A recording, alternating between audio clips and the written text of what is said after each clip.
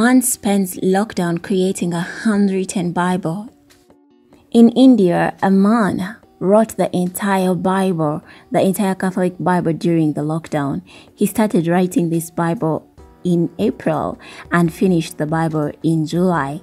Rejin Valson, who is 28 years old, he's a firefighter from Kerala, said that the feature was a good way to pass time and wanted it to be done by the time his 7-month pregnant wife gave birth. He told Catholic news website that is Crux Now, "My wife Joyce laughed initially when I shared with her my intention to handwrite the Bible, but when I began, Joyce gave me all the support, and also my mom supported me," he said. "I requested my spiritual guides, Father Jinto, Father Able, and Father Finosh to give me their blessings and pray for me. All 3 fathers were praying for my mission. I also requested the religious sisters to pray for me."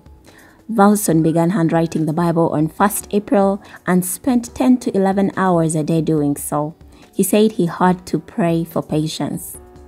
He completed the Bible on 22nd July, meaning it ended up taking him 113 days to complete.